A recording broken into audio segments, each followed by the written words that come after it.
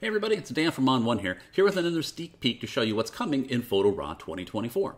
In this episode, I want to talk to you about cataloging and catalog folders. Cataloging is one of the most powerful things you can do in Photo RAW.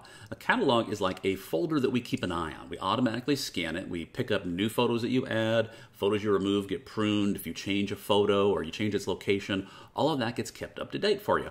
Unlike Lightroom, where if you move things on disk outside of its knowledge, things get broken and you have to resync everything, we just do that for you automatically. It also lets you do some advanced searching things and publishing things that you can't do unless it's in a catalog folder. So let me show you how to create one and some of the cool new options that we've given you in this version. So here I am in Browse. I'm on my regular Browse tab, and I've got this folder structure that I want to make a catalog folder of. This is Demo Photos folder. I'm just going to right-click on it, and I'll select Make Catalog Folder. You'll notice a new Catalog Properties dialog appears. This is where we can configure how this catalog folder works. The first option lets us control how big of a preview it's going to generate. One of the things that catalog folders do is it's going to create a preview that it stores on disk in what we call a cache, which makes it a lot faster to view your photos in the future. It doesn't have to go reprocess the photo every time you want to look at it. It's already got one ready to go. And you've got some different options. You can use the embedded option, which will extract out the JPEG in RAW photos that it's already placed there by the camera. That's going to be the fastest option for you. But there's also options for a medium and a standard, which is a large size preview that it'll store on disk. So in this case, I'm just going to use the embedded option. I can also control how often it's going to scan that folder for changes. I can have it do it just one time on launch. I can have it be completely manual, like Lightroom, where it doesn't scan at all. I have to manually tell it to synchronize it, or I can have it do it every 30 to 60 minutes. Now, that doesn't mean that you're not going to notice the changes. If I go to a folder, it's going to automatically update that folder when I browse, so you're not going to see out-of-date results ever. There's also an option to control Keyword AI. When we catalog your photos, we can also scan them automatically for Keyword AI keywords.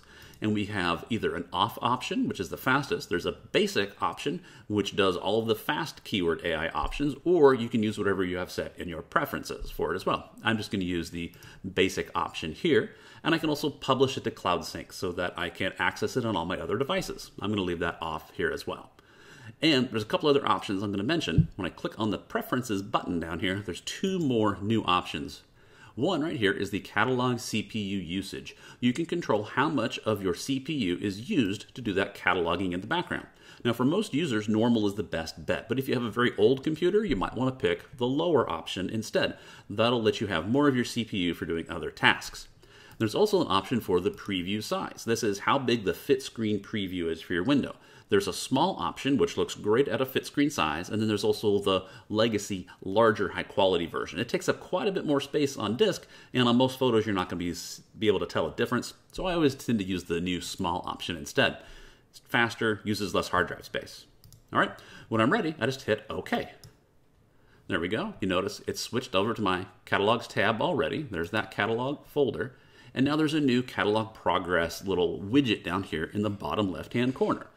Right here, when I click on this, it will tell me what's going on when it comes to my cataloging. At the top, you can see it's scanning for changes, so it's scanning through that whole folder structure, finding all the photos, all the folders, all of their metadata.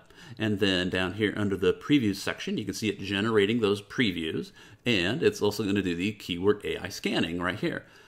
So anytime I can click on this and see what's happening with cataloging. And I can also turn on Turbo, which will actually let it use more of my CPU if I want to. That's a great thing to do if I'm cataloging a big folder and I'm going to go away for the night. I'll set it to Turbo, and that way I can catalog all throughout the night and have everything done, even if I have a giant folder structure, especially on something like a NAS drive. That's a great option to do. There's a couple other manual options that you might find interesting as well. Now when you right-click on a catalog folder, you have a new pause cataloging option. This lets you pause the cataloging process. If for some reason it's using more CPU than you want it to use, you can pause it. And then you can always come back and set it again. You can use the synchronize option to manually start a synchronization process for you as well. Keep in mind, anytime you go into edit or you go into resize, we pause all the cataloging for you automatically. You don't need to manually use that pause option.